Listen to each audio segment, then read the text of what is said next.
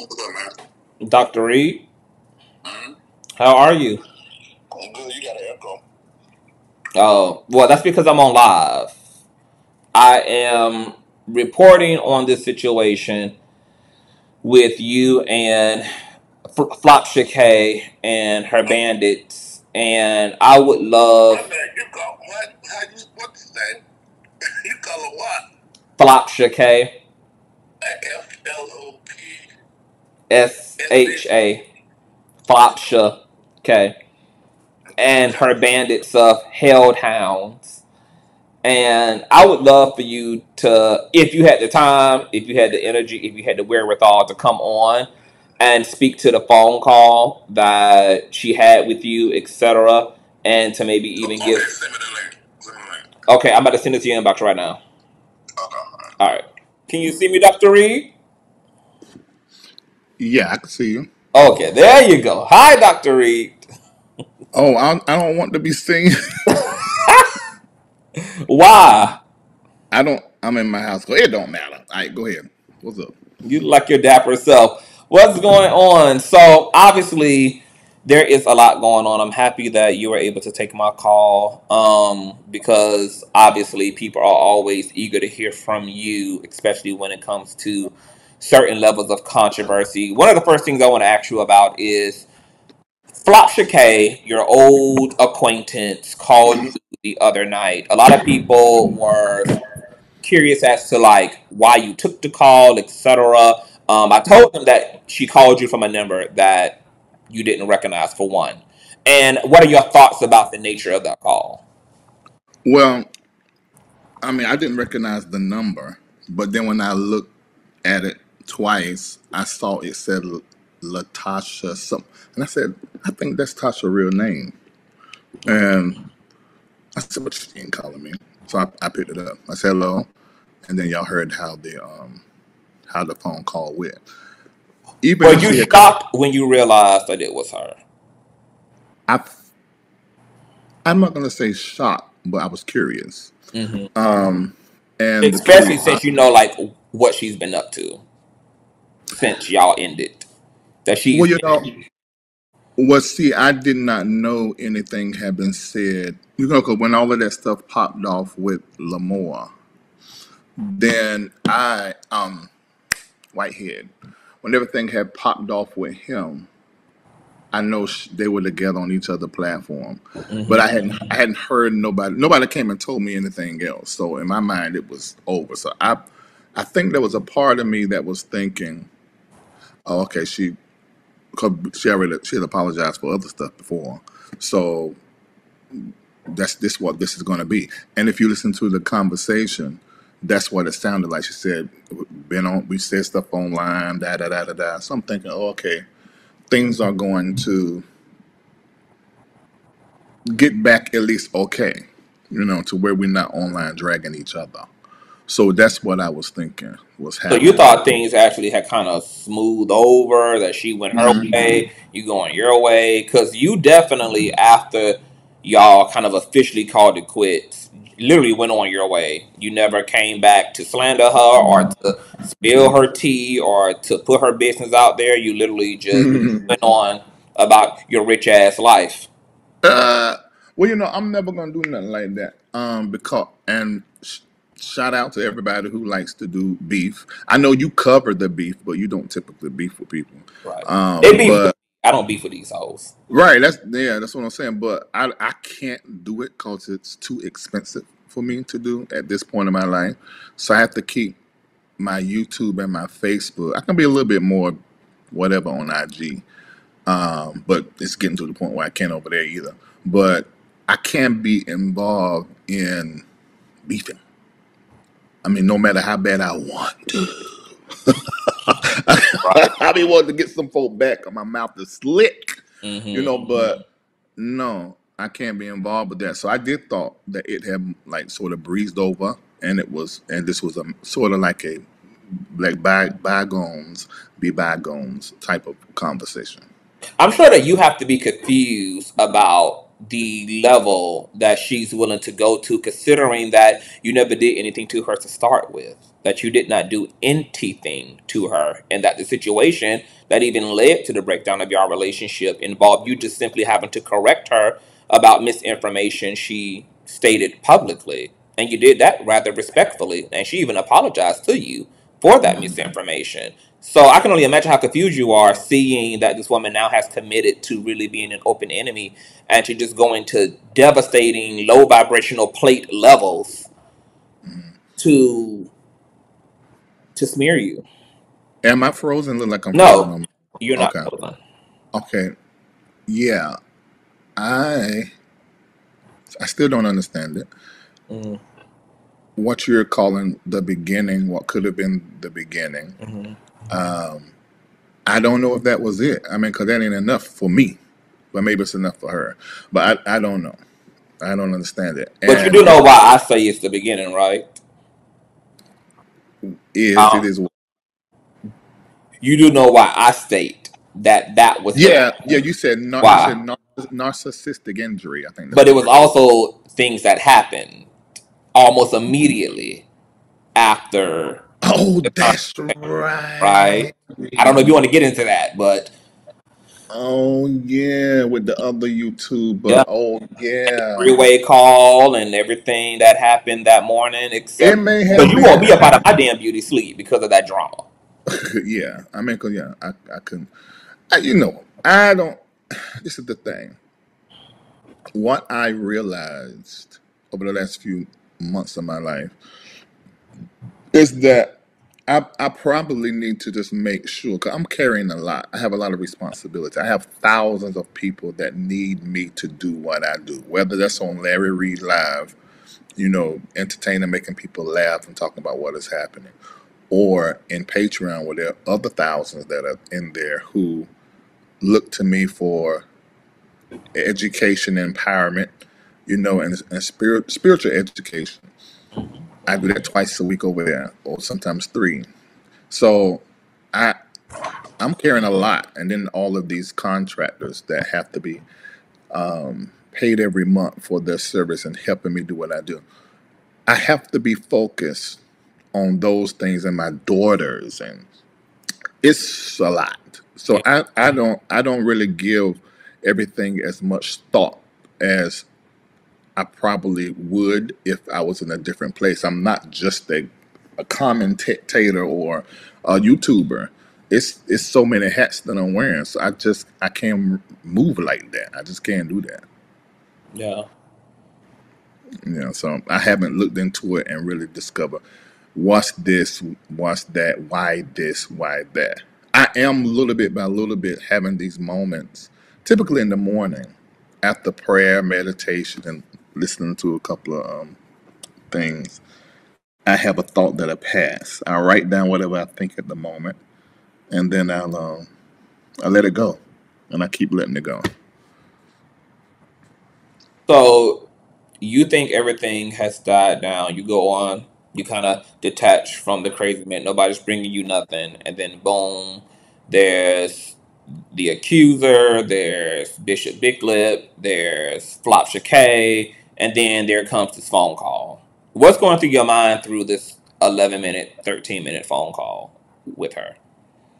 I was realizing if you listen to it, I was first of all I was walking. I was doing my walk, still doing 10 to 20 I miles. heard the anti-diabetes. I heard you blocking diabetes. Yes. Yes, sir. Hmm. Yeah. I ain't got. I'm the only. I think I'm the only one of my siblings that don't have diabetes. Amen. Saved Um, both, paper Bible yeah, saved. right. Both of my parents have, and plenty of my aunts on both sides heart trouble. I don't have any Hmm. of those things except the occasional stress Yeah. and muscle spasms I have, which I heard she said that came from HIV. And this is why I can't put my mind around it. Because when I start thinking, just then my head tightened because I'm like, I met her in 2019. So we've had several conversations, and she knows why I have back spasms.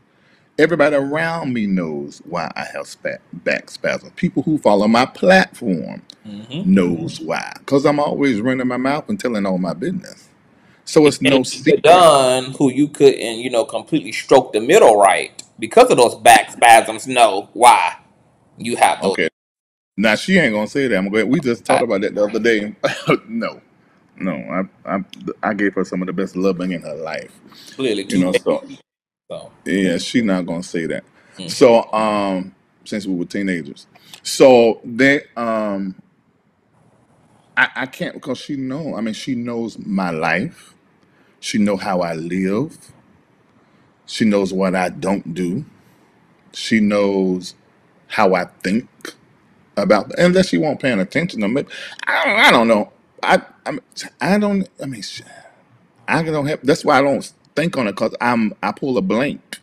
I don't understand it. So just as shocked as everybody else is, like when she went from praising me, and that one time I went to her house, the one her time, basement. Hmm. yeah, I went to her house for the interview, and the one time she came to my house for the interview, of course, her husband been here more than once, but um, she know me enough to know that stuff she's saying, that even when it comes down to all of these court cases, we have been dealing with each other since 2019 and sharing a lawyer. She knows everything, and she is actually one of the ones who made me sue as many people as I have recently Hmm. sued Dude. over the last 2 years. That was her. She said, "You can't let this go. You can't let people have that kind of rumor out there about you." She said, "You have to do something." And I didn't do it until recently, but she was telling me this The whole. like a year. Mhm. Yeah, the whole, yeah. So, and just I weird. remember seeing her over in the chats of certain people, defending you. Yep. And so for her to now act like this is new to her and act like, oh my God, when she's been aware of all of this, just like we all been aware of all of this, and she been encouraging you to pursue litigations toward these people. And now she's hijacked those allegations and weaponized them against you. Which lets me know that there's something that I did without knowing or said that triggered her. Because I'm not a celebrity, not the level of celebrity she normally talk about. More of a celebrity than she is. Well, what I'm saying is most of the people that she talk about is celebrity. Her thing is celebrity gossip. Nobody So you are being on Netflix and HBO and the Stella Awards and being on the billboards and having yeah, notable work I and but I'm not as big FBI as and every damn thing else you connected to. yeah, but I'm not as big as a Cardi B or these Derek. I'm talking about online.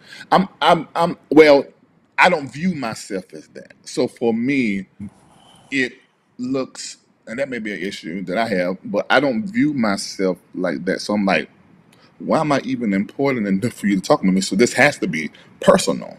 Mm-hmm. If anything, she's giving me clout. I Oh, mean, because I'm like, just spell my name I right. see that I mean, I subscriber.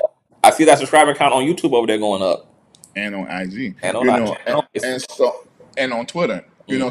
so it's like you spell my name right, but I still don't understand.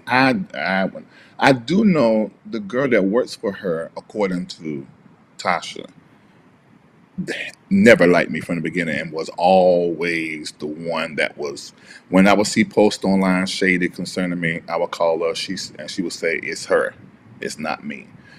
So Don't worry I about her. She takes dick between the washer and the dryer. oh Jesus. Oh my God. So I'm thinking I don't know. I know me and her husband got along good. So it What do wasn't you him. think her husband thinks of the situation between you and her? Well, so let's put a pause in there right there. Do you think, does it make sense to you that any husband would allow their wife to get into this much smoke? I mean, clearly she's opening herself up to another litigation, another lawsuit. He also knew you and spent more time with you than she did. Hmm. Um, do you think there's, I mean, that there should be more expectation on him to talk good sense? I mean that's who he fucking. That is the mother of his children. That is his breadwinner, his workhorse. So, and I don't mean that disrespectfully. It's just so I don't blame him. I mean, just like Wendy Williams' husband all them years, she was always in something and talking sideways. He protected her. So I know that's what husbands do, especially he's African. And yes, so I understand him. And I want to put a pause there, Larry, because Coco just said allow. Yeah, I see allow because Flopsha K always talks about how women should respect their husbands, and that what's wrong with the black community now is that women are too masculine and women are too full of themselves, and they don't respect their husband. They don't respect his position. They don't respect him being head of the household. So when I use allow, I'm using allow in her context because in this context, then her husband should be doing just that. Okay, I got you. Okay, I got I understand that. So yeah, that I don't quite understand. And another thing that I hate, my daughter's asking me for a cash app for some food. Hold Hey on. man, Uh, which is why I got to work all during mm. the time. Another thing I don't understand, what is interesting, I understand it, is to see, I can't to see when she was connected with Lamar, I'm Whitehead.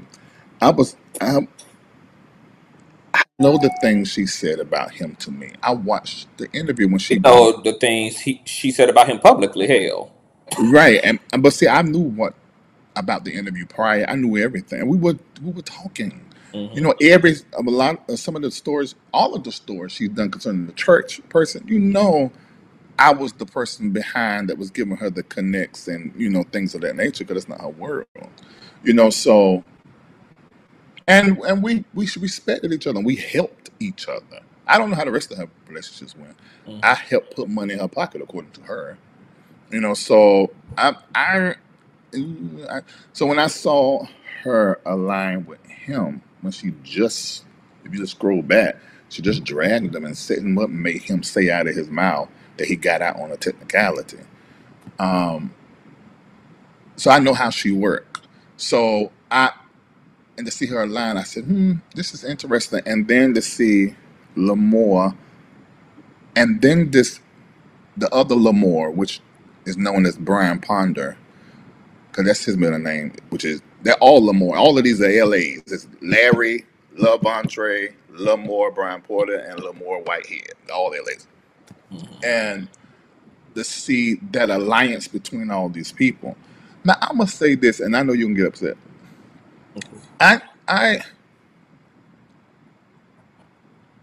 I don't like to see them use. I don't like to see that. Say that again. Something happened in your phone. There was. Mhm. I said I don't like to see them use Lavontraye because I think they're using him. Okay. I, it looks that way to me. I mean, it is. I mean, because they don't like me. They all fell out with me. Oh, and I forgot about the YouTuber, the original one. So there's four people that fell out with me, and he went and interviewed with all four, according to Tasha. She interviewed them. Mhm. So and all that's. Are you suggesting that somebody who has accused you of this does like you? Because it doesn't appear that he does. I don't. This is what it's saying. That's that's not important to me. Um, but what I just, I mean, I said this to somebody the other day. I said, "It's about how are you mad at?" They're sort of calling old members names from years ago. A lot of that was like a whole nother life. And I said, "No, I don't have any ill feelings toward anybody. I don't know how to not love somebody that I love. I do know how to now." to set a boundary, not talk to you, not deal with you because although I love you, you're toxic, you're dangerous, or you're not a part of my future, and you are a destiny snatcher. You know, so I know how to do that now. You know, but I don't know how to get rid of the love. I mean, if somebody knows there's a pill or something, show me. So I can't be mad. Even not even at Tasha. And I don't know Brian Porter, Ponder. I don't know Lamor like Whitehead. And I don't know who's the other person. I don't and the first YouTube, I don't know them people. I don't have a relationship, but I have a relationship with Tasha and with LaVontraye. So I can't hate them. That's it's impossible for me to do. I can't do it. Well, I'm not mad at that. I don't think that you should allow hating them to send you to hell. So, Ah! you know, I, Ah! I'm cool with that. So, with that being said, here it is. You have LaVontraye Mhm. up. I think your screen is frozen, but we can still hear you. But your Was I screen, supposed to open it in Google? you can. Uh, Maybe that's better, more stable than Safari. okay. Are you gonna try Let me, to yeah, let me do that now. look out? Okay. Let me do that. Hold on. So let me help Dr. Reid get up out of here. He's gonna go out and come back in, you guys. Okay. So the doctor is speaking to a situation with Tasha K. He still doesn't hate her, which good, because folk go to hell for hating. The doctor is back. Okay, there you Okay. go. So you have LaVontraye. Mhm. What can you? Because I know that there is a litigation. There was a litigation. I know that there's been all of that going on. I'm not sure what you feel comfortable and what you've been advised to say and not to say. But what can you tell the public about LaVontraye? Because we went over this text thread between you and LaVontraye, which I thought was so wild. I'm not even sure if you. I don't know what you think of the text thread because I mean, it that was one of the wildest things I've just witnessed in real time between two people. But what do you make of the situation with LaVontraye? Why is LaVontraye accusing you of what he's accusing you of? And yeah, just what are your thoughts about that? Um, like I told this, what I mean, I don't know what's been said on the YouTube streets. Hmm. Uh, it should be aligned with what is being said in everybody's complaint. But I know how the internet works. It's just probably, people probably aren't even reading that and just listening to people talk. But if they would read the complaint from the case with that other YouTuber and with against LaVontraye, what they will find out is that isn't the first time that I've heard this story. The first time I heard this story was in 2000 and I've been saying nine, but it's really 2010. Yeah, 2010 when I first heard this story of these allegations. And but then after his mama and Mako went up there to where they had moved to, I think they were staying with his brother Farrelly, who is openly gay. But and that was a whole situation. That I don't know. I'm going by Yeah, yeah, Levontre what Levontre told me. I don't know I don't know what the truth. I question everything now. yeah. You know, but there was a problem with that. You know, it's a whole situation. But anyway, so ultimately, I was a yes for him to come back. I didn't like it, and it was shown through my actions for the next 7 years until I closed the church. So what does I that did mean? That it was shown through your actions that because prior to him leaving, he was always around me, even if he wasn't living in one of my properties or in the property where I was living.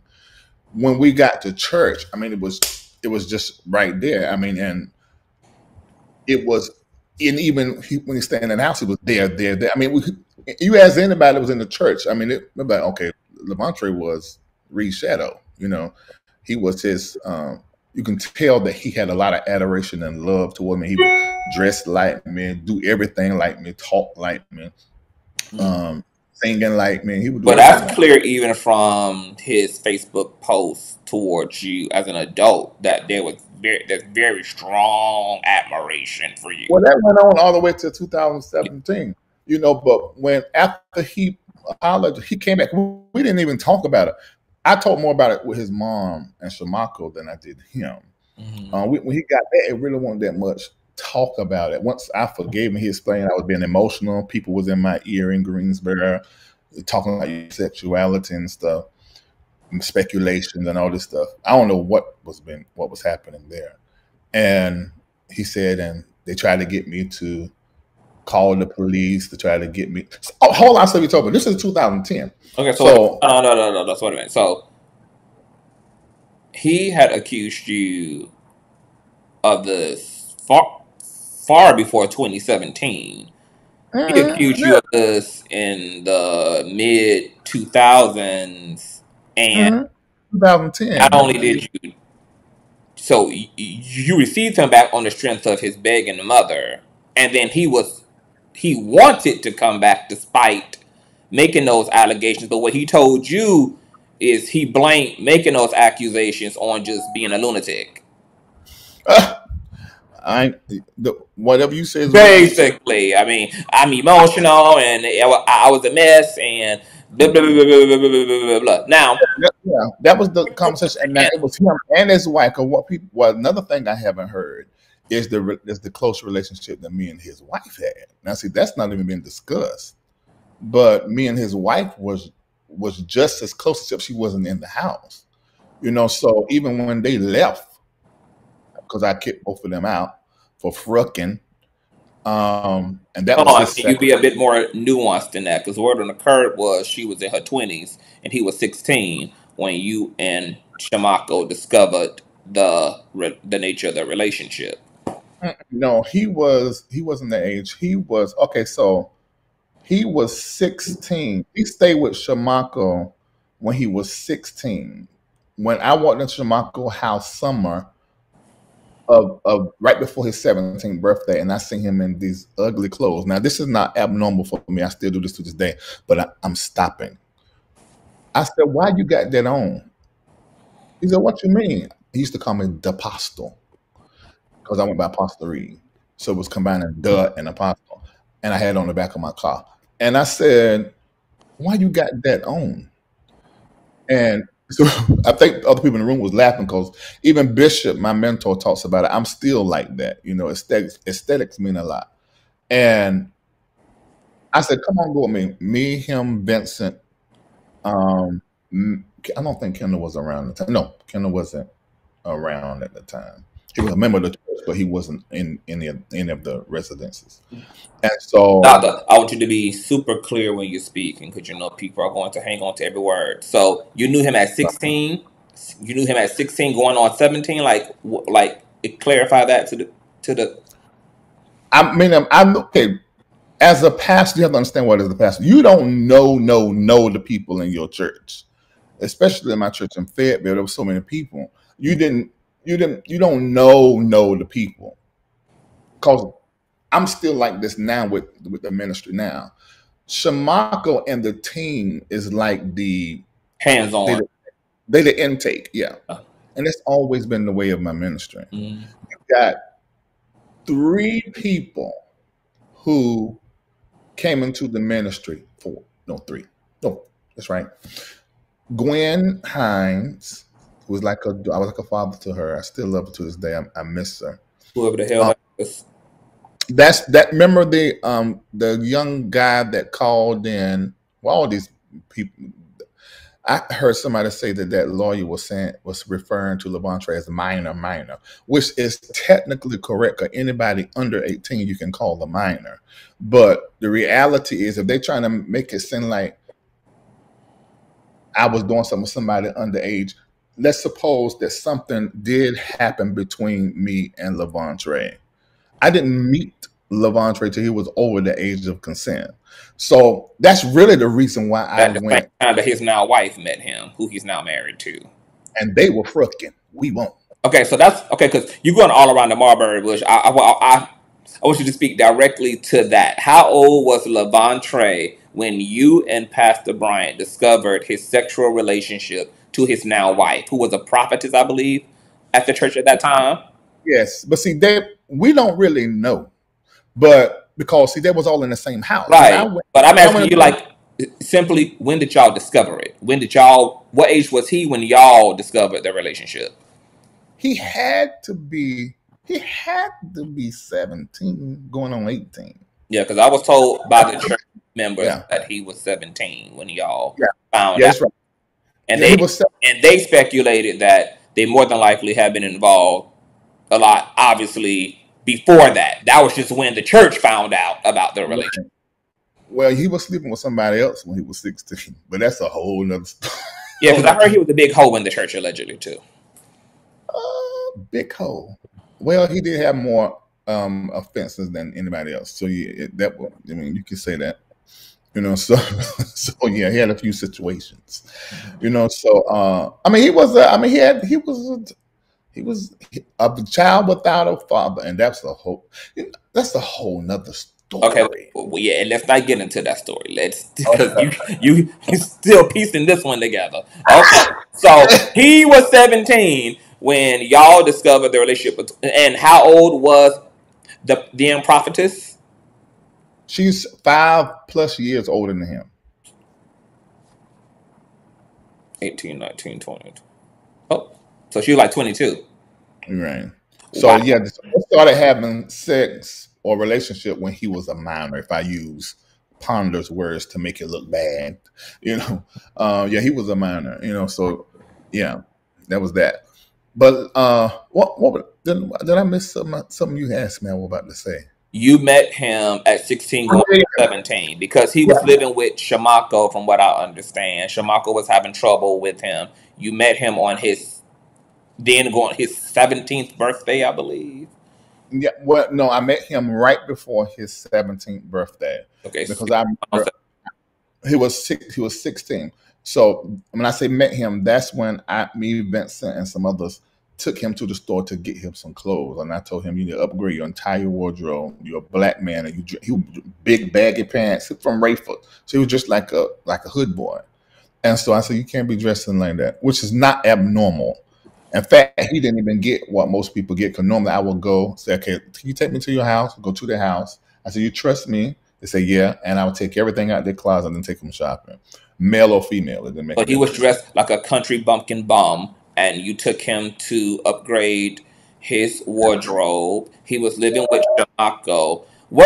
Because I want you to clarify, like, what I understand. That's true. So All of what you said is true. Shamako was having trouble. What kind of trouble with LaVontraye, allegedly? Well, like I said, he was he was already having sex with With somebody else, and there was an issue with her as well at the time, because that was her second offense, So the way that we ran that church. You had people off the street, and y'all they church had needed to walk. It was too much running going on in that yeah. So there was a whole lot. There was slow a whole lot jog. with the young people, and we were young too, so it was a lot to deal with. So I know his mom had issues with him, and Shamako had some problems around the house. I took him to change his clothes to get him a better outfit, and then I remember him moving into my house, the 3216 or Lusty Drive. He moved into there January of that next year. So he turned 17 in October. January, he moved into my house with my nephew, Kendall, I want to say. And Yeah, I two moved of out. his nephews, actually, because I spoke to one of them. Yeah, yeah. But see, I moved out and then asked Lockton to move in, him and his wife. And then, oh my God, him and his wife and his kids. Leonard, I don't know, this is not hard to follow. Larry met him formally when he was 16, going on 17, like literally going on 17, like about to celebrate his 17th birthday. He was living with Shamako, who was having trouble with him. because his mama was having trouble with him. She gave him over to the men of the church because at that time, that's how the gender roles were set up. Women raised girls and men raised boys. So she handed him over to the men of the church. One of those men was Shamako, who then handed him over to Reid because he was a big country hoe in the church. Okay, so because he loved and adored Pastor Reid from afar, they all thought this was a great idea to have him Yeah. under Larry's direct mentorship, which he A had whole not been lot, under prior. right? A whole lot of moms married Gotta and single. listen, boo. Listening is fundamental. A whole lot of moms married and single would do that to me and Shamako. I mean, they would just dump their kids off, and that's what she did, which was the problem. And I think her other son had for really because he had a problem with her and how she had moved with churches and men prior. I remember that, and so he had an all against. So I talked to him too, and so I moved him into the house. Some other folk moved into Marco's house. That's how he got to my house, because it was like a migration of people coming up from Fayetteville, moving into Raleigh, Durham, where we had the church.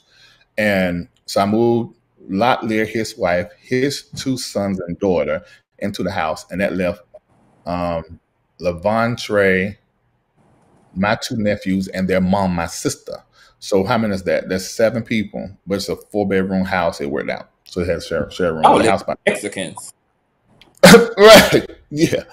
So everybody, when we get somebody on their feet, the job, checking the account, whatever, then Up and out, up and out, up and out. it was like a rotating. It was rotating because these people wanted to come. Same thing happened in Atlanta. When we moved to Atlanta, they wanted to follow the ministry, and I did not ask anybody to come, but they wanted to follow the ministry. I was moving with what God was showing me to do. Okay. So, And I want to get a deep off and to get to you and LaVontraye, but I want to segue real quick. Would you now, after you've done the type of hardcore ministering that you've done, would you advise that level of rawness when it comes to a ministry? Because I'm personally not taking nobody off the streets because of this type of insanity. no. Now, in your case, this type of insanity hasn't been something that has destroyed you, but it has destroyed other people. This has led to there's even a guy that William McWig Bartholomew McCrae, a pastor that he had scrutinized, who drove himself to insanity, and that man is still not right to this day over the blackmail, over the extortion, over the way that people, respond to things being done to their reputation. Not everybody is built. And not everybody in ministry expects that it ever get this dark and ugly, because most people have a very rosy colored lens and expectation of ministry, that everybody is sane, everybody's right, everybody's loving, and all people need is some food and a hug and a loving community, and that's it. And then before you know it, people stealing from you, people, all the insanity ensues. I mean, and then ministry ministers are also not doing any mental health check-ins with people that they just take in either. So it's just like you don't even know what you're getting. You don't know what level of trauma this person is in. You don't know. They haven't been under no evacuation. Do you think that these are things that churches should start employing, especially when churches have very close relationships to their congregants?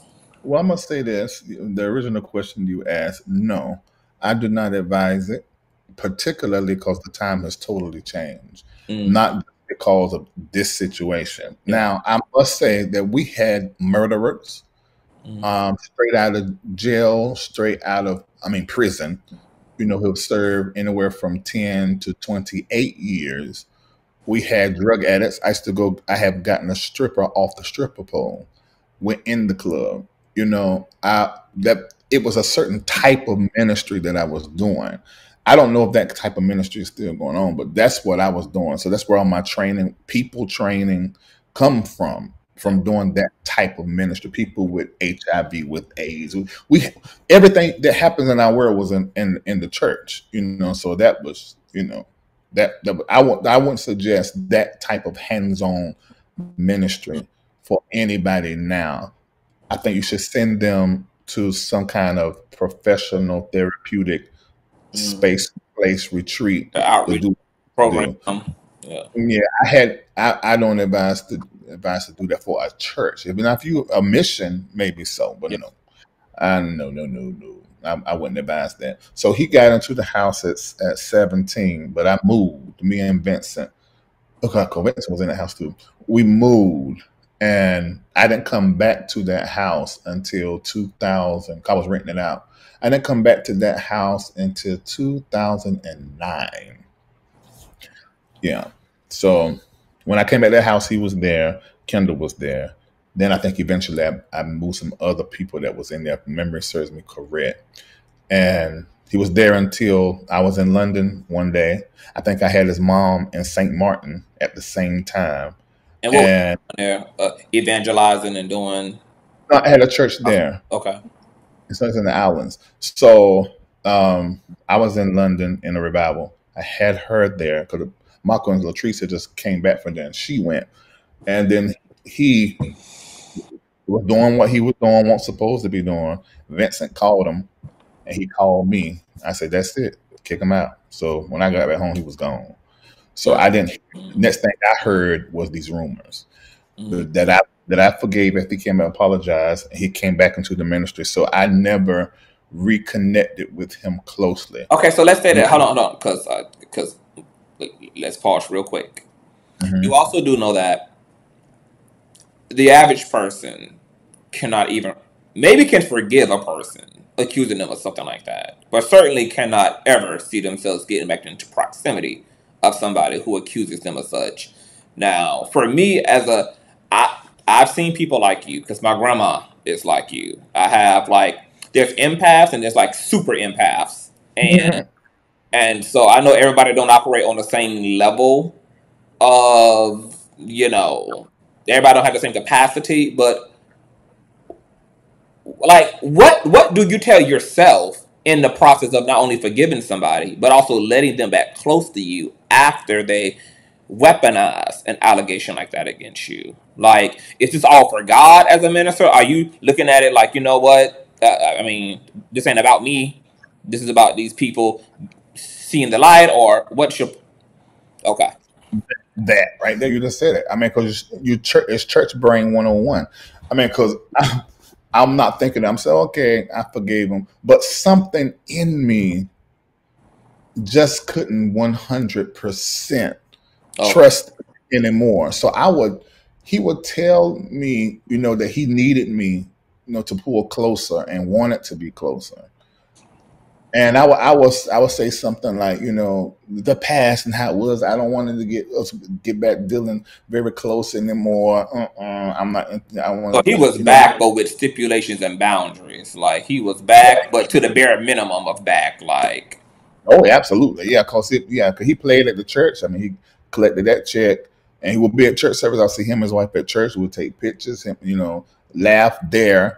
Or when I went on the road singing, for like 3 years, he was the drummer.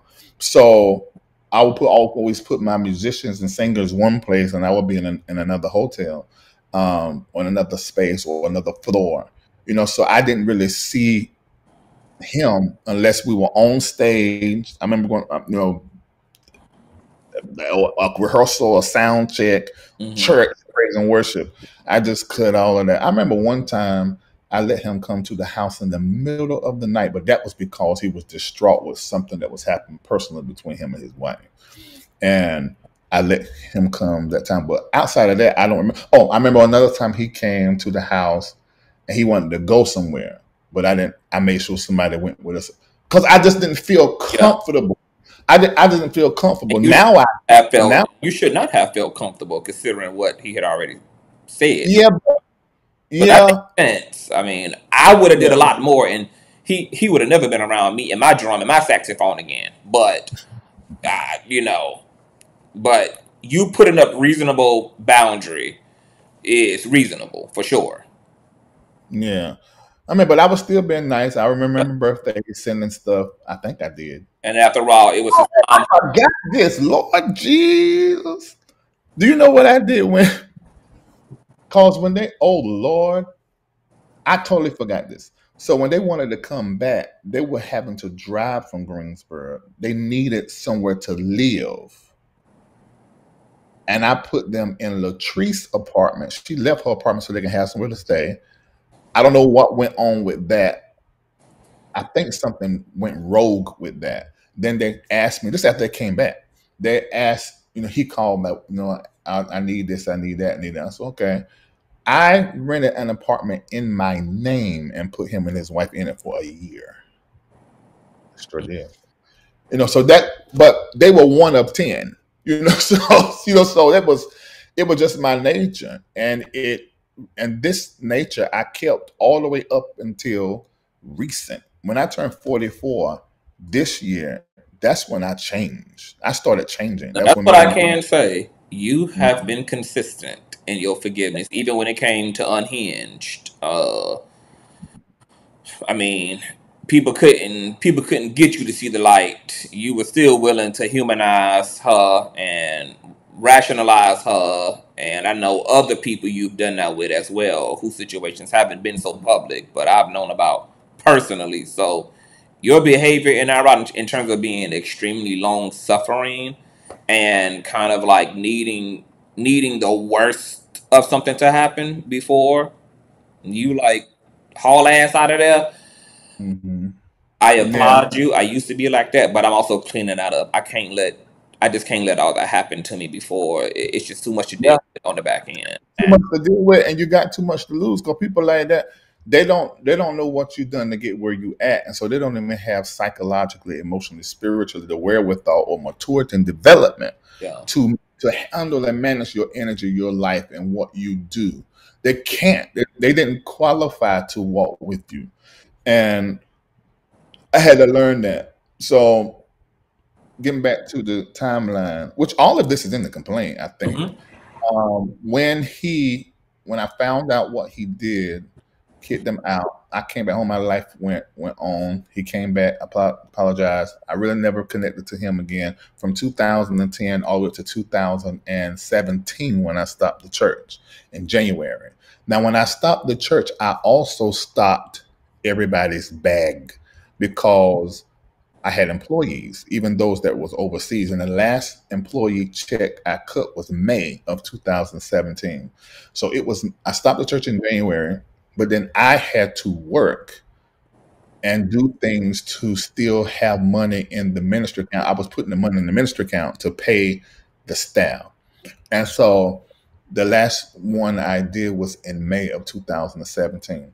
So when I sat back and I looked at everything, I was like, because by this time I'm already doing Larry Live. So and people are looking at me sideways, 'cause I went and got tatted up, got my earrings, and I'm online talking about what's happening in the world. And so people are like, what the hell is you doing? Apostle Reid is doing this. A lot of people just used to see me on the Word Network, the other big Christian networks, and then I pop up online viral for something that I said sideways about something that happened in public. So people were like, "Oh my God, he's back!" Everybody said, "I'm back." I received somebody text me the other day that just saw me on Larry Live, who hadn't seen me in years since me prophesying preaching, and came with this long drawn out prophecy, because of me doing Larry Live. It was totally in their flesh. And so when that happened, I began to take a lot of inventory. Like I think about the houses, the weddings, the funerals, the things I've done for all of these people all these years that sort of like abandoned me. And I was hurt. I was also going through the divorce with Lisa. It got finalized in May as well. Everything happened in May. So, And in that fact, she got divorce came with her running down to Florida to be a lesbian with your children.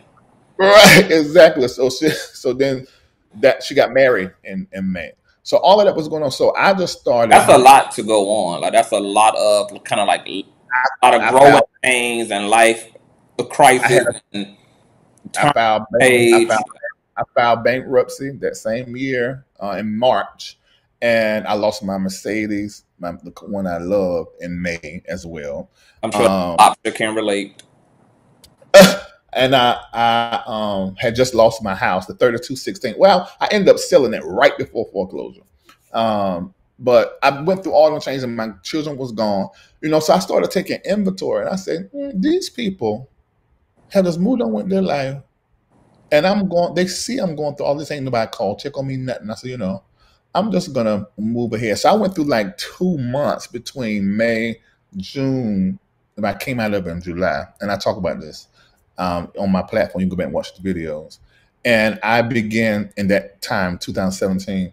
I just cut everybody off, and I started having a whole lot of dreams. And one of the dreams I had, LaVontraye was in it, and his wife, and that's Kendall. And without telling the dream, I woke up from that dream, and I just had a question mark over everybody's heart towards me all them years. I felt used. And so I cut everybody off. I mean, everybody. I blocked, unfriended, and blocked. No, I unfriended. I blocked, I unfriended and blocked. Then I unblocked, but kept everybody unfriended. I was going through changes. And he had called Marco, according to what Marco told me. LaVontraye had called Marco. Right. And yeah, that he was upset, or at least asking questions. And so then, mind you, I still wasn't fully healed and changed from the way that I was pastoring these people. So when I got his message inbox, I was like, oh my God, his feelings is hurt. I could hear it in the message. And if you scroll up prior to, I think I sent that to you. Prior to that long message he sent and to us talking about molestation, he was saying, why ain't we talking, da da da da da. And I sent the message saying, I think I got it. Hold on for a minute. I just pulled it up here. It's on the screen. Oh, it is? I don't know if you can see it, but yeah, I just pulled it up. I don't think I can see it. But if you go prior to that, it says, hey, Reid, so it's clear that the convo I had with... No, prior to that. I don't have the prior to that message. You know what? I don't know why you ain't got it. Yeah.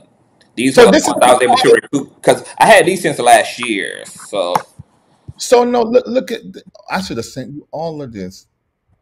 What? Oh wow. Send it to me now, if you can. I'm at the screenshot. It says our relationship. I said to him on March the 5th, 2017. See, I was going through that, yeah. I said our relationship isn't the same because of life, but I still care about you and hope the best for you. I know I was a big part of your life, and we are not as close, but you can always talk to me. Just thought you needed to know. He said, I appreciate you saying that. I've been feeling that we needed to talk recently. Things are definitely different, but no love lost. That's March. I said, okay, then I'm ready when you ready, nigga. He said, cool, LOL. And then I was telling him to go check out the show Empower. I was doing. I do have those. I have those. Oh, okay, yeah. And he said, whatever, LOL. Is that the new Facebook page? And I sent it to him. And he said that his wife was focused on work. And I said, I understand that. Then after Marco told me what he told me about him calling, July the 14th, I sent him a message. Hey, Trey, I spoke to Marco. He said he saw you and you asked why I deleted you, and consequently Ashley from friends list. I explained I had. I'll hit you tomorrow. Nice chatting out to you in March to chat, and that we were supposed to chat when you were ready. Oh, God, that's mistakes. I later had a vision the first week of May. Oh, here we go. Where I heard combo you were a part of concerning me and church that I would think you would elect to have with me, especially because of our last communication here on Facebook. I decided that same hour to unfriendly because it was clear that there was something definitely that needed to be discussed, as I felt in March. But for some reason, you didn't want to talk directly to me. Then when Marco told me you asked, I felt I owed you an explanation, although I had rather you just inbox and ask me. But under the circumstances, I see why you didn't. As I said last time, I love you, still care, and hope the very best. And that's when he sent the next day at 4:00 in the morning the message where you that everybody has. But when Tasha called me, she said that I had texted somebody that I apologized. So I went in my phone and I put the word apologize, and what came up was actually the third person that was accusing me of giving the HIV, where I said to him, he said something about he was apologizing to me. So I just said, and I apologize too, and I was very vague. I think I showed those as well. Now, this is what I can't remember. I think when he sent me that, I may have responded hastily, and either I was fussing or either I was coddling. Mm-hmm. But on my end, I don't have that response to that email. The only thing I got is my next response. Hey, Vontraye, thought of you. But knowing me, I could have said apologize because I did kick him out. I cut him off and all this kind of stuff. Quan at this point or LaVontraye? Both of them, because I probably said the same thing to both of them. See what Tasha said on the phone. And more importantly, whatever you was apologizing for, you damn sure wasn't apologizing for giving somebody you don't have. You just don't have it. So that's what the test results prove that whatever you were apologizing for, it wasn't for that. No. And I don't, let's see, that's why I can't understand what Tasha was thinking. She must have been trying to bait me in a conversation because she kept saying, I know it came from you, which I don't know how you verified that in this digital age. I know it came from you and you apologize for molesting. I said, that ain't no such thing. I said, that ain't never happened. I said, and I kept saying the thing. I said, if you got that, somebody Photoshop. I said, God, that ain't a bit more happening than a man in the moon. Because that wasn't, I didn't even know him at those ages. Mm-hmm. And that was the thing that made me, right, that's what made me do this lawsuit, because I had to stop being the pastor I was to these people years ago. Because like I said, I still love these people. I don't hate them. I said, if he is making up a story. But hold on. Before you said, I never thought about that. When we look at this from the outside in, all we see is these egregious claims being made about you from these people. But from your angle in, I think we forget you actually loved these people at some point. You knew them. You were a part of their life. But see, but that just, it makes the compassion make sense, is what I'm saying. Like, because from the outside in, because we not in relationship to these guys, it's like, I would have pow, pow, pow, pow, pow. But, we forget that from your seat, like, there was actual relationship, etc. And because I can only be that forgiving when I love people. When I don't love people, my meter is very black and white. When I love you, oh God, like, you get a lot of room to play in my face, unfortunately. Oh my God. Come on, talk, Conscious. Yeah, that's you're exactly right. So and my first, the L in my name, I always say, means loyal. Mm-hmm. You have to do something serious for me to be done with you. And when I was hearing what he was saying in that first interview, and all of them, what they were saying, I couldn't believe it, and I just flung it off. I wasn't that worried about it, but it was really Tasha K. You, first, yeah, you first. Tasha K. My publicist that said, you cannot allow this to be said. You have to do something. And I didn't even do it in 21. I just sent a cease and desist. I oversent it. This year was the year where I filed. I didn't even do it then. But that's when I filed. When I kept hearing it and like, so he's making an age up when I wasn't even in a relationship with him. So he's trying to make this something. And that the entire property never existed at those ages either. That is true. That's right. That is right. So the property didn't exist at the age of 14. Right. He changed it and made it 15 because he turned 15 in the year I built that house in October. I closed on the house in October. So like he turned 15 October I think his birthday the 18th. I think the 18th. I closed the 15th. I moved in like the last week before November. So the house was built, but I wasn't in it until like the end of October. And I still didn't know him. We were not in a relationship. And Marco won't even staying in Raleigh then. Marco didn't move to Raleigh until the next year. And that's Who is when who he was staying with before he ended up staying with you. no, him and Marco was still staying back in Fayetteville or Rayford Oh, so while they were we staying. So they were staying together outside of Raleigh. right. Okay. Him and his mom was staying in Raleigh. I mean in Fayetteville in North Carolina. But I was already in Raleigh. Then Marco moved up in the same neighborhood around the corner. So then I could walk to Marco's house. So he and his mama moved in with Marco. Him, his mama, and his now wife. They were all staying there along with probably 6 or 7 other people. So yeah. So one day I'm walking into that house. Cause my girls will be over there a lot because they were taking care of my children while I was on the road. So by that time, at least we're busted up. So it was one of those times of coming over there when I seen him in that outfit that he had. So that's how that was. Yeah. So that when I heard all of them stories, I said, so this has to be malicious. And by this time, he done went from that YouTuber. And then that's what made me file this year. When he showed up with big lip. with Lamor Whitehead, then that lawyer Brian Ponder responded to Olga's cease and desist because she sent a new one this year because she was able to find where they live because they done lived in so many places in Georgia, but they got evicted out of all of them. Even the one that we sent the letter to last year, they evicted out of that. So that's when she searched other states outside and found him at his mom's house. So then after that lawyer thing, then that was the last. No. The Whitehead thing, that was the last straw. I said, okay, he's being malicious. He's mad at me. He's upset with me.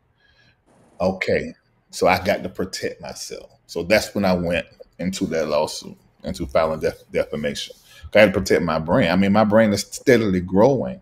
People looking at my YouTube and they think that's my brand. That's my funnel. My main stuff is not Larry Loud. Right. So that I had to protect myself because of what they were doing. And I'm glad I did it. I mean, we got to refile again, which we will do. I don't want to. Somebody asked me, said, did you ever even want to file against them? I said, no. Because like I said, how you love somebody and then do stuff to harm them? And I see if you crazy, but if you insane. This person is, this person has created a situation in their mind and is perpetuating that situation as a truth for the both of you to the public. That's not saying if that never happened. If you create something in your mind and sell it to other people as the truth, there is something wrong with your mind. You do not take your fantasies and your desires and then you narrate them as the truth. You know what? That's funny. You're so funny and clever. It's about your fantasies. But the truth is this. You would be surprised by how many people harbor desire for the people in power, especially when it comes to the pastor man. Both men and women lust and have lustivities after the pastor. Lord Jesus. Well, I'm awake. I'm at court with the jury's over there. Is what I'm gonna tell that stuff. But the whole story and it's gonna all of them are gonna be terribly shocked. I mean, because it's my story first since I'm the one, but there were other places that he stayed and they have their story, and I would have never shared those things. Y'all know how I do my platform. I'm like that in my real life. At least to have told y'all many times. If Reid knows something, he act like he don't know, and then after it come out, he said, "Well, let me tell you," and I tell everything, and that's what I'm gonna do in the court. And I don't know why this wasn't been done as it relates to the pastor that he had prior, that he alleged exposed him to something sexual. I want to say strip club. I can't remember, but I can't remember, so don't quote me on that. But I do remember him saying that his cousin, that he did stay with him and his wife, molested him. He told me that. So, but I don't know if that's true. You know, I mean, Yeah. even with Delquan said that the pastor prior to that had molested him. I don't know if it's true, because if they lying on me, Then they I lie. don't know if I believe the stories that they said But you know, about that. like what I feel in my spirit, man, I feel like something did happen to these boys, and that's why it was easy for them to just switch the names up. I think that that story probably is true. LaVontraye probably was touched by somebody. It just wasn't you, and No, he just slapped your name on that experience. there is 100% absolutely no forcibly fondling, like he put on that thing.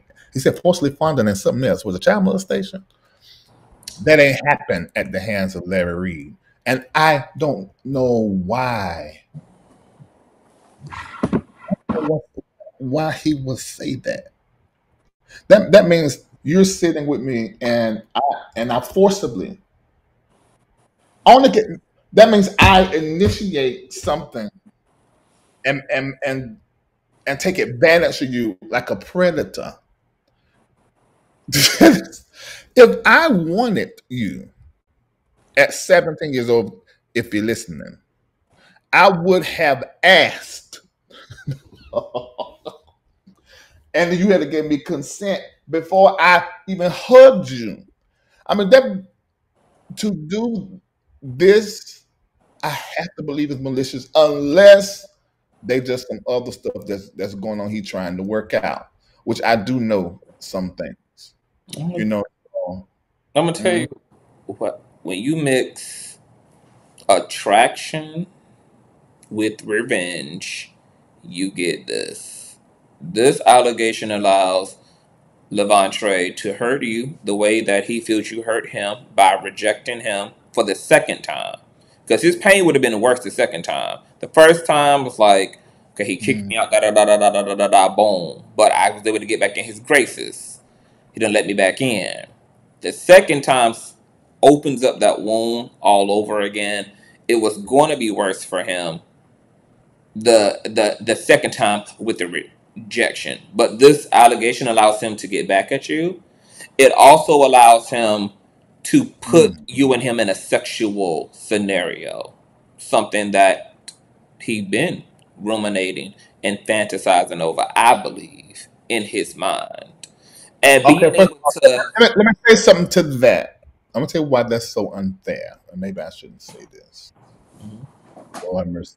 I don't know if the lawyers, but I'm gonna say this. It's unfair to say I put him in any sexual position or situation at all. And I am not the only person that he has. I'm gonna say that for court. I'm gonna say that for court. yeah. But that, when I tell you that can be more off, Hmm. and that can I be know more why off, you're saying and it's off, there are other people that tell their truth. and other What people are happened? going to. What happened? What he did? You see, his mama, his wife, brother, they don't know this because they won't. We were keeping them. We were keeping them. They and the reality is, shout out to Vincent Hill and Shamako Bryant. They were even more involved than me. So I'm gonna tell you why I said what I said though, Larry. Because I remember I did a video last year called "The Dark Side of the Me Too Movement," and it explored the shadow side where you had men whose lives were completely destroyed over claims that women who they went to school with, women they were on the campus with, alleged. Some of these women claim to have been gang banged, gang raped, etc. Come to find out, these allegations were weaponized because the dude didn't want to date them, or because the dude had broke up with them, or because the dude decided that he liked the best friend more than da da da da. And so that's why I say, when you couple revenge with sexual attraction, oftentimes you get the convenience of, he molested me, he raped me, he sexually violated me. And this is historical. This has happened to plenty of athletes. It's happened to plenty of jocks. It's happened to plenty of professors, where you have people that have weaponized these Yes. allegations because of being disgruntled, being rejected, etc. And it's nasty. People are this nasty. Yeah, but Some see, of let me these tell you, guys let me deleted tell you what one themselves. of my lawyers Some of these said. guys deleted themselves as a result of those allegations. Some of the guys never even made it to be vindicated. They would later be vindicated as innocent, but took their own lives as a result of losing their scholarships, as a result of having police brought into their life and being under investigation, and the embarrassment of that came, from their families and their reputations. Like, this is something that has really costed people. But see, let me tell you what one of the lawyers on the team said surrounding this. They said, Mr. Reid, I don't know what you're made out of. I said, what you mean? They said, we have dealt with this people we know were innocent, who had to end up with their name on that sexual offense list or lost their job and careers from a lie. They said, and you act like this isn't even happening and you're still thriving. I said, well, for one thing, that this is a 2010 old lie. And the other thing is, did your other clients have the Holy Ghost and pray and That praise part. to God? That You know, part. so people look at my job while doing Larry Live, but they don't really celebrate my brilliance as they should, because who I am off of Larry Reid Live, what Larry Live is me, but my practice on a personal level. If you with me and the first in the morning anywhere in my house or near my door, you're gonna hear me in intercession. If I have not stopped, I ain't changed none of that. If you in my Patreon, you know. So, and people don't understand how to use a brand. And that's one thing I celebrate Tasha with. She knows people lust for mess Hmm. and for the salacious. Hmm. And she knows how to create it. But more importantly, too, she knows specifically when it comes to you. People already speculate about your sexuality. People already have certain attitudes about how flippant you speak, despite your title. She knows that you are controversial, and it's very easy to weaponize allegations against somebody who's already controversial for whatever reason. But yes, right, conscious. That speculation about sexuality is I just think a lot of people want to fuck me. As simple as that. Because I am so transparent. There's nothing to speculate. No, I tell more than what you need to know. Yes, you do. I tell what I have done, what I've thought about, what I feel, what I tell too much. So, and to have a speculation when all of the truth is out there, you just obsessed with me. There got to be, and find me, intriguing or something. It got to be that, because I don't know what you speculating about when I done told you everything. But you gotta understand. See, I couldn't make sense of why people were obsessed over me and you sexually. But then when I realized that I look like a top dollar hoe and you a top dollar nigga, it just makes sense. It's like, there's no way they can't be. CTV is a bad bitch and Larry is that nigga. It's got to be. So I understand it now, why people can't get over it. Yeah, and you said it. I've said we haven't met yet, which is basically your fault, because you were supposed to come for Thanksgiving. Um, and Oh, that is not my fault, it was, actually. and then you've said it. I've said it. You said it today earlier. Hmm. somebody texted me and said, "Oh, Conscious just said the same thing you said." I said that was always the case. People don't understand. We doing comedy, we're doing commentary, we just talking, flipping, and entertaining you. Some stuff you shouldn't take so serious, you know. But now that these people are saying all this crazy stuff, I mean, now we got to be like, okay, hold on, punt the brakes. No, we ain't even did that. You know, we haven't even seen each other yet in person, which we have And it got. don't even matter that we haven't, because clearly it has not kept people from talking, which is why I said I wasn't going to change up my playful lingo, because at this point I know this is something that people want to be true. And matter of fact, it's going to make it worse when we actually do meet. So I'm just like, just have fun then. Just get carried away. Just get carried away then. Going to take pictures. We are going to put it over the internet and make them talk. I might take the picture with you laying in my arms, just like just like a woman. like Matthew Stevenson did his spiritual son daughter. Okay, see, now you're gonna be on your Matthew Stevenson shit. Okay, I'm just cutting up. Love Matthew, just cutting up. Yeah. But yeah, well, it is good to see you in good spirits, and I think that I think this is the first time you've publicly kind of really spoke about you and LaVontraye. I don't recall you ever just speaking about. I don't remember. I may have. I don't know. There's been so much stuff going on. I don't know. Maybe when we was talking about that other YouTuber. I don't know. But it feels like the first time. Yeah. It feels like definitely to this degree. Yeah, definitely. This degree. Of course, LaVontraye Andrews is listening. They all are.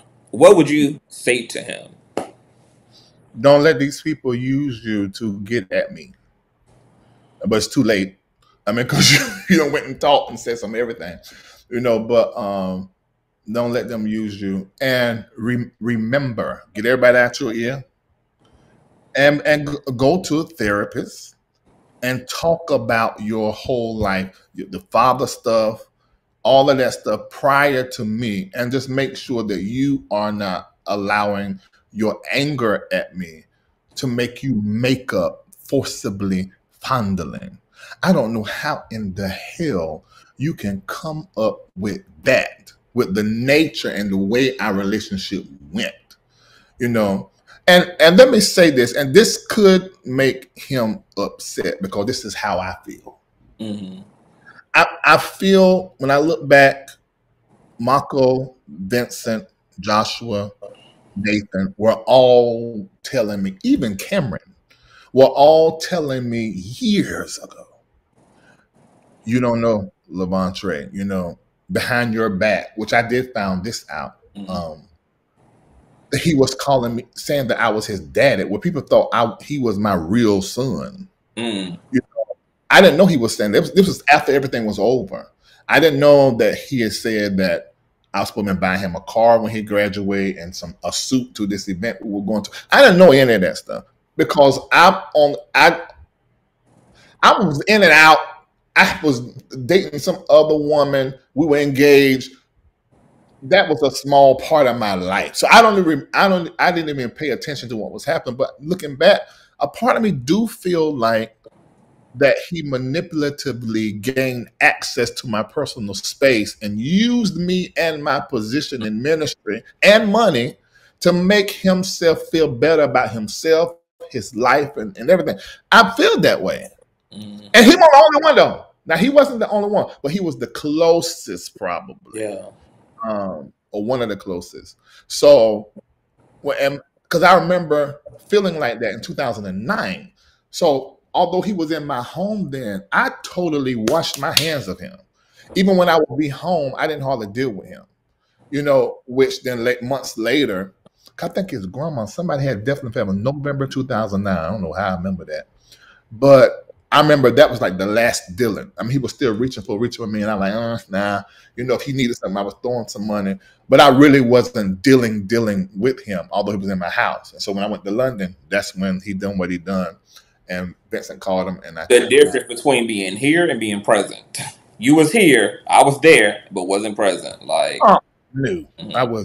I remember when he came back to the ministry, and I was in church near the end of the ministry, and I was talking about when I went through the divorce with Lisa and stuff, and I was talking about how I had lost all my confidence. And he said, I remember him telling me in the foyer of the church, he said, the pastor, he said, I couldn't even believe once you were standing with the truth. He said, but you walk with so much confidence. He said, I looked to you for confidence and model after you, and you said you didn't have none.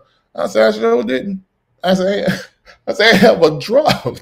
I said, I'm running all over the world preaching at all these churches. I had to preach 2 churches on Sunday morning. I had to preach at the church in Millville, and then preach at my church, later on in the day, and run to the London church, to the St. Martin church. Then I had my own itinerary of other churches that weren't under my covering. It was a lot.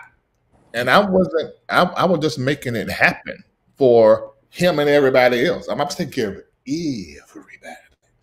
And so a part of me do feel like that I was used to heal, I put quotes around that, a father fracture.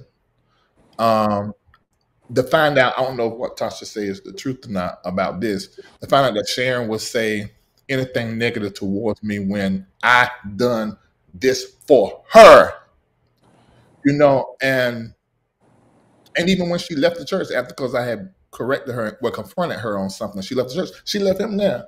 He was still there, until it closed. He came back. He didn't leave. She left, but he stayed until I closed it. A part of me does feel that he manipulatively gained access to my personal space to use me, my position, and my money to better himself, and just feel better about himself and his life. I remember first feeling like what's so dangerous, Larry, about being an empath is that we oftentimes become the sacrificial lamb. People will heal themselves by projecting onto us what somebody else is actually responsible for. And because of the empathic nature, that ability to be a sponge and to transmute, and kind of the welcoming of pain, because empathic people are healers. So obviously hospitals attract sickness. They attract brokenness, attract people in need who have issues. And so there's that dynamic there. Most empaths don't understand that about their dynamic. So when they're looking at their life, like, why my life look crazy? Why I got all these crazy folk in there? Because you were living, walking hospital and don't even know it. And all these people are attempting to work out their soul salvation through proximity to you. And sometimes you'll be able to teach them how to resolve that in a proper way, or sometimes people will just use you as an altar and pour all of that sickness onto, and they walk away free and leave you in ruins. I want you to know you preaching. That's what I want you to know. I always do. You is preaching. I think when this is all said and done, Larry, that you should write a book. I think that there's a lot of women and men and leadership and pastoral roles of all kinds who are not aware of how nuanced that position is. And you now can officially speak to the dark side of leadership, the dark side. I did when I covered the Matthew Stevenson situation some years, 19. I talked about it. I didn't say no names, and I didn't tell specific situations, but I said the way that you were pastoring and way that this very close thing I said, this is gonna blow up in your face. I said it, and I said it, and I'm concerned. I said, because people start making allegations and stuff as close as you always close that one of the boys, and that's exactly what happened. So I've learned a whole lot. There's a lot of pastors who are still pastoring, especially women, who are still pastoring the way I pastored them years ago. And it's not healthy for nobody. It just feels good and it's safe and secure, but it's ultimately the big picture. It's just an enablement. It is babysitting. It's coddling. It's not really about development and growth. It's really not. It's really not. Wow. Powerful stuff. Don't have HIV. Never Hell no. heard. I mean, if you do have HIV, that's not a death sentence. You If just don't have HIV, and you are transferring it to nobody. I never had HIV, and let me say this too. 'Cause I thought this the other day. I said if I was fricking somebody, they would not be telling. Do you know how good this thing got a gold tip on it? Do you know how silent they will be so they can keep getting it? You know, I had that thought the other day, but no, I have never had HIV before, and I do have people that I know who have HIV. It is not a death sentence, Right. and I would stop using two things: HIV as like a Reid, or even being these people titles like commentary. Everybody does it. I don't. I hate it. And I don't like when it's put out like, oh, this person is suspected to be gay or same gender loving. Like, what is wrong with gay and what is wrong with HIV? Well, that's what I was trying to understand. It's like, so hypothetically, if me and Larry were in a situation, he's a grown man and I'm a grown man, and he's single and I'm single, and if it was a thing, so what? Okay, so what is that supposed to mean? You obsessed with us. That's all it is. It means that you just obsessed with us. That's all it means. You're obsessed with us and sexuality. And these criminals, and I hate to say it like that. I mean, but they all got mugshots. Mugshot team. You said what? The mugshot team. Yeah, I mean, they all got mugshots and records. Larry does not. I'm the only one who doesn't. Out of LaVontraye, both of Lamor's, including the lawyer. I don't know if he got mugshots. I know he got K. I know he got a lot of Tasha. Oh yeah, and Tasha K. You know, I ain't never lived that life. You know, there's some stuff I did. I just didn't get caught. You know, because I have beat some people, and you know, I've jumped in a few things. You know, ow! You know, but yeah, but yeah, that's not me. And if it was me, and this is something my true LRLers know, I'm a very smart man. If I identified as gay or identified as something whatever, or if I had HIV, I would use it to make more money moves. I'm not stupid. Yeah. So I would you could be an advocate. You could be an ambassador for this. I mean, it's a lot of opportunity. Yeah, I know the right people to take any one of those things and increase what I generate by a few million a year. I know how to do that. I mean, I have taken my brand and rebirthed 3 times. You know, so I know how to do that. So you will never hear from somebody else something that you have not heard from my mouth. If you hear something from somebody else you ain't heard from my mouth, they lying. It's just simple as that. Because I'm gonna tell you what truth is. Yeah. Yeah. So last but not least, people are curious to know. So you are going to refile against LaVontraye Andrews? Yes, unless I feel like, you know, I mean, because I didn't want to file in the beginning, but I had to. But that's my intention. I'm going to refile. And somebody told me the other day that the lawyer was on Wiley's show, which I didn't watch, but it was on Wiley's show and said that he wants to pay somebody $500 to try to serve me. I feel like that's frivolous because I know there's a lot of properties in Atlanta and other places with my name on them, so it could be difficult, but it's not impossible. There's no hiding for me. I travel. I'll be going tomorrow.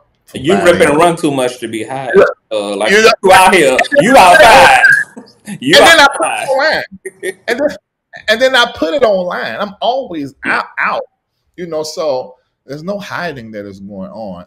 And this is the thing that's so interesting and funny to me. If what I was told is the truth about the $500 he wanted to pay somebody to serve me, I don't understand who is going to go through the loops and the jump over ditches and gates and whatever for $500. That's funny. Number one. Number two is this lawsuit that Lamor, Whitehead, and I think the lawyer filed it. Of course, I'm Whitehead is in agreement with it.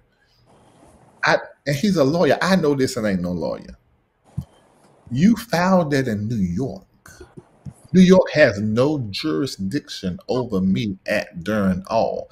Even if I'm served, the first thing I'm gonna do is what y'all had LaVontraye do. Jurisdiction. I'm gonna scan my license, redact it, and send it to the lawyer in New York. And if that happens, the lawyer I use is gonna make all of the internet fall out.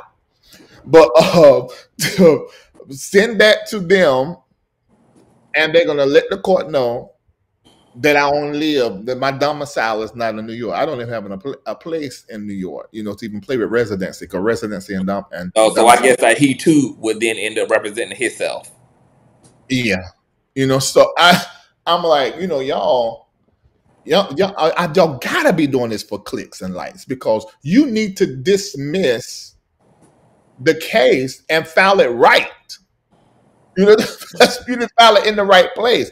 At least we filed by mistake in the right, and if that is a mistake, and they saying it is because he sent the licenses, and listen, somebody else done a headline talking about Larry Reid dismisses the case because he's guilty of something. Nigga, he asked for them to dismiss the case, and we were just like a yes. Yeah. He's looking at Pace. It says they're asking for a dismissal because of diversity. Meaning that saying that we actually live in the same state and not two different states. And so we just became a yes. Now, we could have stayed in it and then had the court to dismiss it. We don't want that to happen. Right. Because that's probably going to be done with prejudice. So we done it without, so that then we can just file it, in the right proper state, so which at that time they may say, well, he done moved to Florida. I don't know what they're going to do, but that's what the plan is, to refile in Georgia. Okay. Okay. And as it relates to Tasha K, any future litigation with her, or does it take her publishing this interview that she's already done to it's too late. She already done committed defamation. Yeah. She said, she touted that if what I was told was right, she touted about the $25,000 I raised on my platform about me not paying. That is just not true, and there's the receipts to prove it. What she said about me and you. Thank you, Tasha. 100%. I hope there's something left after Cardi B is done with you. That's 100%. And she said, and that ain't no allegedly. I'm like, she said that ain't no allegedly. Oh, okay. I would love to see y'all factualize that in court. Exactly. That hotel receipt. I will give it my you can take my American Express. Yes. Pull up the flights. Pull up me on the flight logs. Pull up, baby. Yes. Because we're gonna make you work for these lies, honey. Okay. Because that's two things. And there's another one that they was telling me that she said. If this is true, I don't know. I didn't hear in my ears. Said there was something else that she said that just totally was. Oh, and of course the molestation. That's another one. And then there was something else they told me that she said now.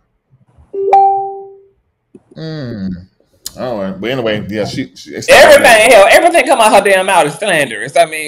It's all bull crap. The HIV stuff. Yeah, that too. Yeah. So it's So does that mean there is a lawsuit coming, or? Yeah. Oh shit.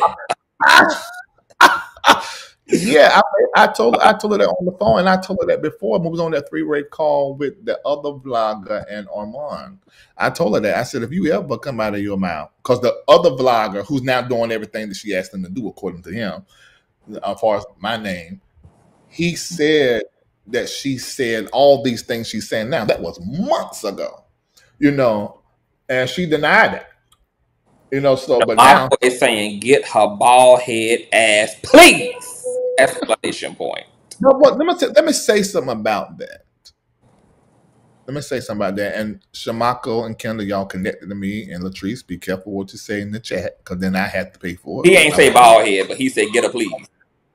But see, Mako just angry. He likes to fight. He wants to be everybody else. Everybody needs thugs on their team. If Jesus had Peter, you can have Shamako. Him, Lisa, and Latrice have not done. Now they all suffered, and I don't. I'm pretty sure there are others.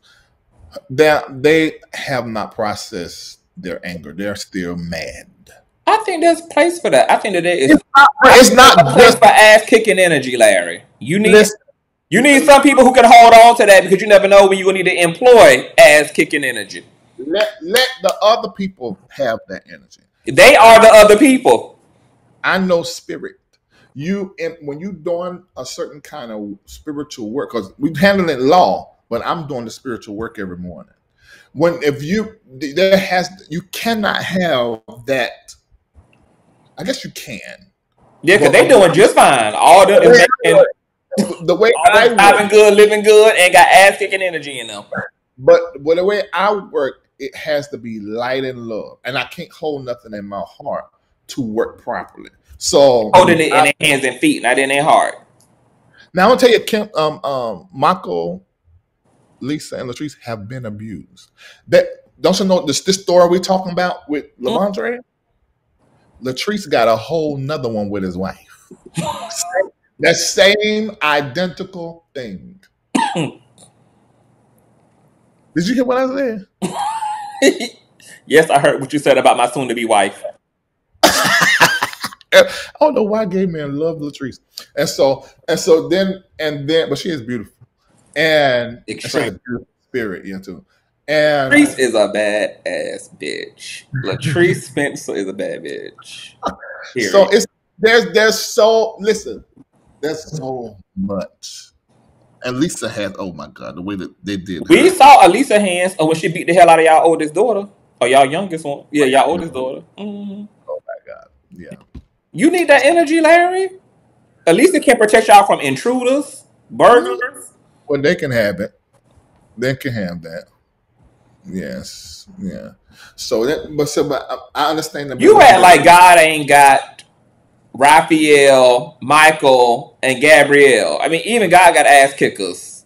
Them niggas kicked Lucifer out of heaven. Even Jesus had Peter in him. Remember, Peter put down the sword. That's right, Scorpio Queen. Shamako is hurt. And so with men and manifest. Shamaka is a man, a testosterone-filled man, here to protect. Here to protect the innocent. Shamaka says, we have done so much for these niggas. They lived in my house and I paid for shelter and so much and cried through the night, and this hurts. No. And this is extreme. This is extreme. This is enough for I've always lived by this. If somebody has done something for you, now something is an understatement when it comes to us for what we've done for these particular people, but you need to times it times 10 and 20 to get the big picture. You should never open up your mouth in this way. I'm not telling you not to say what's on your heart, but in this way, in this public way, you should never ever do this, because you can't do this to the people who have helped you and think you're not going to have to pay for this. Pay for what? Pay for feeling like you want to whip somebody's ass? Oh, you missed what I said. I'm saying those that are doing this to us, because not just me. I have children. I think it already has, though. If you look at the fact that all these fellas, one is living with an STD that he willing to blame on you, and still broken, busted. LaVontraye allegedly done been evicted out of every house. He's stuck in his mammy's crib underneath a mountainside. And the other one who claimed he saw you doing weird stuff, Ben lost his damn mind and admitted that he been on all types of Prozac and alcoholism. I think what's happening to y'all is a byproduct of these people even dealing with karma and blaming y'all for the state of their life. Okay. These guys have to look at you, Larry. They have to look at Elisa. They have to look at Shamako. And they have to look at what you've created for the people that you've kept, and including yourself. And they've got to think about where they are in relation to where you and all of them are. This is misguided anger. They're mad that y'all have went on to glow up and to prosper and to create a lane for yourselves and to open up a legitimate legacy while they're in their mama's house under evictions, running from process service, still dealing with trauma from 1997, still didn't resolve those daddy and mommy fractures, still bitter and unhappy, I mean, the list piles up. This is the old adage from rag to riches and the disgruntled people who couldn't go with you. Mm-hmm. And there are plenty of people mad at the successful people in their lives who they knew once upon a time. Mm-mm-mm. There are plenty of those people. So y'all, I do not believe that if LaVontraye, Delquan, and the other fool were also in their bag, if they were in their legacy, Oh yeah, that's true. You know that's true. this would not even be a thing. That's true. If these people were selling high seas, this would not be a thing. This is only a thing because of where you at relative to where they all still at. Things keep coming out. Oh, well. And guess what? If you would have never made it, this would not be happening either. I thought about that too. Mm-hmm. I thought about that. But you made it. And you cut some people off at the knees right before the quantum leap. Mm-hmm. Ooh, that is a rage in some of these people. Some people are enraged because they knew the life they always prayed for was tangible. And they believe you are the one that held the key and you didn't open the door intently. And they are mad as hell about it. Because you sealed them from something that they believe God had for them too. And LaVontraye, out of all of them, always knew it, which is why he always praised you openly. Oh, I'm so proud to be a part of this empowerment. This man is a powerful spiritual leader. Oh my God, this man. I'm so blessed. And in a way, I empathize with him. I sympathize. You know, and that's so very true. That's so very true. Because he did.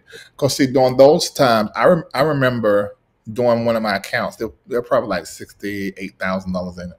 And I remember he was sitting there right beside me at the house. He came over to my house. And at the time I was engaged and to the other lady. And he was saying, I've never seen this much money in my life. Oh my God, I can't believe that. He said, you just gonna just blow up. He used to always praise me, even in private. He did. That is very true. But you know, this is what I thought the other day, because of how I was wired, and the people that was in my church know this. I've always been doing well because I've been obedient to God. Amen. But now I'm doing better.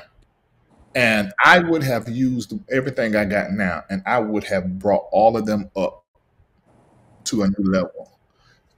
I believe that some things happen so that we don't, take certain people with us where they really do not belong.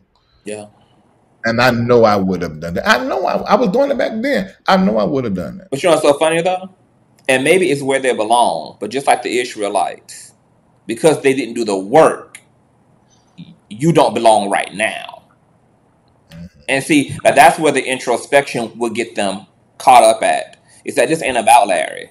If God didn't allow me to access the promised land that he was making available through Larry, it's not Larry who can keep me from the promised land. I need to evaluate where my alignment is, that this opportunity didn't see itself through. But like all human beings do, we like to blame somebody else before we ever take that long look in the mirror and search within ourselves and take that level of accountability. We just don't do that as people. Oh, you don't. You can't speak since you are here in my face. Hi. Hey, who's that? Elisa? Yes. We were talking about your lesbianism earlier, Lisa. Say what now? We were talking about your lesbianism earlier. I wasn't. It was I am not a lesbian anymore. Anymore, Lisa. What? Anymore, you're not a lesbian. Wasn't a lesbian then. We now know that. Being gay for pay, Lisa. You know that ain't right. She didn't eat no puss. Oh, okay. Good. I'm sure you. Glad. And she didn't have her puss ate. Now she played it a little bit, but she ain't have. But Lisa, I'm still waiting for you to come on my platform and talk about how you got away with being with this woman without being with this woman. Because that's game. That's swag. That's player stuff. That's player from the Himalayas.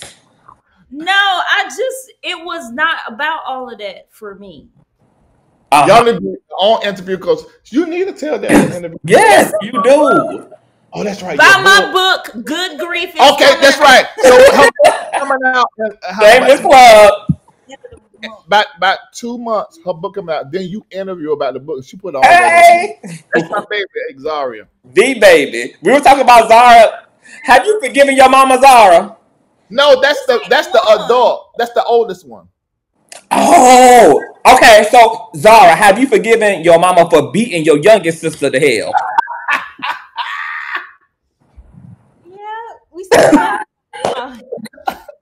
Seriously, she ain't gonna say nothing about her parents. She ain't, honey. She had to look at you for approval, honey, before she even answered. I ain't bad. I'm sorry. All right, Conscious. Well, this was great. Anything else that you want to say before you leave to the situation? You gave. I want to say this to you and to your supporters. To those of you that are in the chat, and I want you to hear what I'm saying. You're going to come to a place in your life where you are going to be blamed for something that you didn't do. And what's going to injure you deeper, that's probably going to come from someone that was very close to you. If it's as bad as mine has been over the last 3 years, you may not even be able to say what you want to say in response to what they are doing and saying about you. But God is going to give you support, people that are going to be there for you, and people who would advocate for you. Consciouztv is a platform that advocates not just for the truth, but advocate for what should be looked into, where the light should be shined, and where the conversation should really be. I want you to continually to support Consciouztv, not just because he has advocated for me and always have. There was stuff that I couldn't talk on. He pulled out of the Patreon and he talked about it. And he said some things that I couldn't say that any researcher should have been able to find. So what I want you guys to do, there are 492 of you in here. There's a time to sow a seed because the word of the Lord came forth, and then there's just times to just give. What I want, this is a time to just give because of what you have received in this conversation. And this is the only platform where I will come to talk like this, or it would be the first one at least. There are a few others that I would, but this will be the first one and the primary one. So this platform is extremely important to me, and this content creator is important to me because he has told truth. We might got some stuff off and wrong, but ultimately, he tell the truth. Even when he dragging me, it's okay because I know that he is telling the story and he's telling both sides. So what I want everybody to do, it may not be a whole lot. I'm not going to tell you what to do. But yes, I am, because this is December the 12th. This 12/12. So the doubling and pattern of any number means that angels are at play. Whenever you see the number 1111 or 111 or 222, there's an angel that's trying to communicate with you. So I want everybody to take just $12.12 and send it either through PayPal or Cash App, and do it right now. And in the memo section, say something nice to him so when he read it, it goes into his heart to where he can feel it. $12.12. Now, if the prophecy showed up and there was a word of the Lord, I'd be asking you to sow a seed to plant in that word. But that's not what happened. This is a conversation that was profitable and entertaining too, and informative. So we're just going to give because we have received here on Consciouztv $12.12. 12 is the number of the apostles and prophets. 12 is the gubernatorial number. That means it's a number that has the power to set order apostolically and prophetically. It's a number that speaks of 12 is a number of authority. And I believe that Consciouztv is an authority on YouTube. So let's give with the awareness and consciousness and the conviction that Consciouztv platform is an authority on the YouTube street. $12.12. Oh, wait. Right now. Jesus. Well, y'all heard it from the pastor, man. You know, it's so funny you say that. Like, as soon as you kept saying authority, I thought about even how synchronistically how my platform has been used, even accidentally. Even around this same time last year, we were interceding on other YouTubers' behalf and attempting to reconcile, and somehow all that energy galvanized around me. Yep. Yeah, all of them came right here to this platform because All of them. it is an authority on YouTube and everybody knows it. Yeah. Even the haters who can't admit it, they know it. They did it. Everybody knows it. Wow. Well, thank you so much, Pastor. We are rooting for you and praying for you, and we're happy that you are in good spirits and that you have been able to sustain yourself under the last 3 years, because it's been a lot. You are a testament to true solidarity and just standing solid.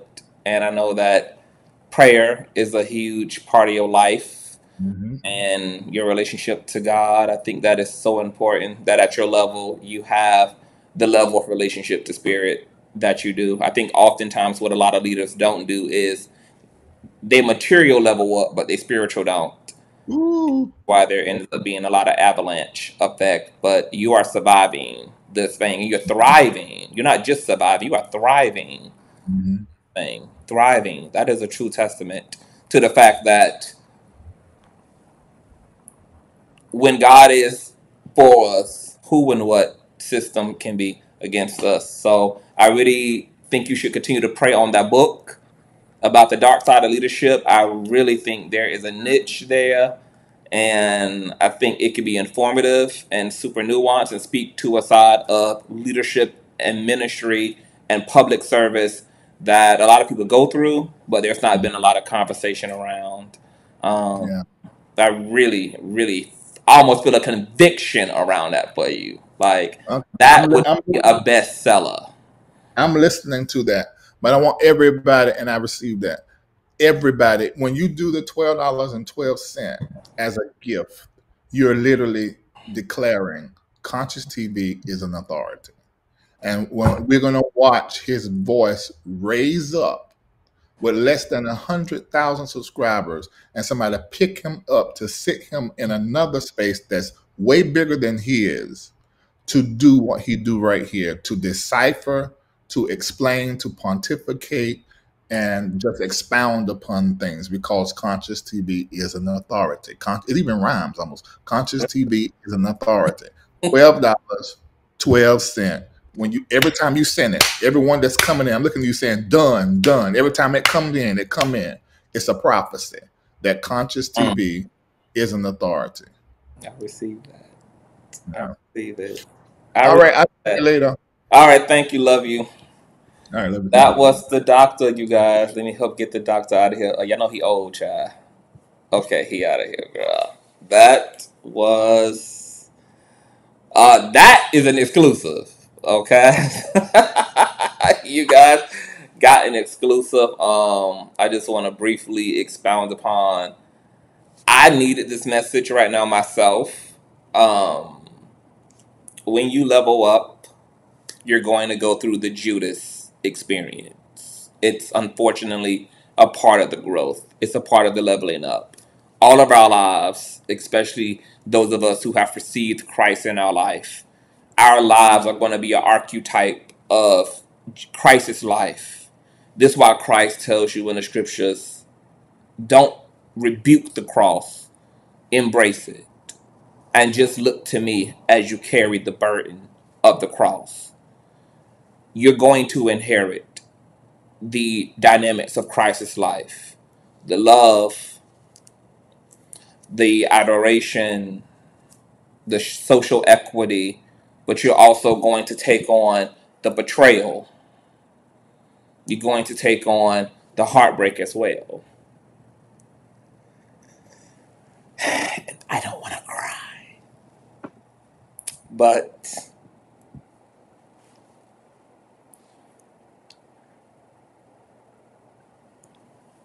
this is a timely message. It just is. And it's not an easy road, but if you can keep your eye on Christ, all will be well. So, trust in your season, lean into your season, don't resist the war, don't fold either. Stand up in it. Stand up in it. And if you stand up in it, it will stand up in you. So that was a Larry exclusive. I hope that part 2 was deeply informative for those of you who've been asking Larry to jump out of the window. He jumped out of the window. So you have his side. Now, what you make of his side is, of course, your truth to bear. And but you officially have his side. And this case will be refiled, and there will be litigation against LaVontraye K. And we have a part 2 to get into as well. I guess I'll be coming through and getting into part 2 because we got one more piece of this to finish. And that'll be that until that's that. I haven't checked my phone. I'm almost scared to because I know y'all probably flooded the PayPal and the Cash App. So I'm going to let everything just come through. And thank you to all of you who donated your $12.12. I will shout you all out tomorrow because I know folk going to catch us in the replay and going to be donating as well. So I'll just wait until everything comes through. But we're living in very, very, very crazy times, you guys. And these are not just things you're going to see people in public go through. You're going to go through a lot of this stuff in your own life. It's going to come right down into your own experience. Just please stay prayed up and protect yourself, protect your heart, be discerning, be wise, be loving, but be wise and be discerning and know the difference between those who looking for love and need that love and those that are swine. But I love you guys and continue to pray for me and keep me in your prayer as well as Larry Reid, etc. So I'm going to get out of here. Thank you to my moderators who modded y'all assholes off tonight. Thank you so much. Thank you to all of the LRLs and Conscious crew members who held it down tonight.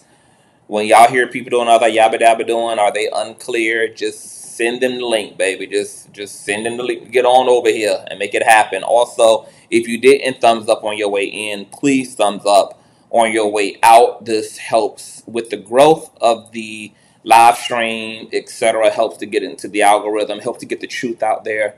to get the information out there. So please thumbs up, thumbs up, thumbs up, thumbs up.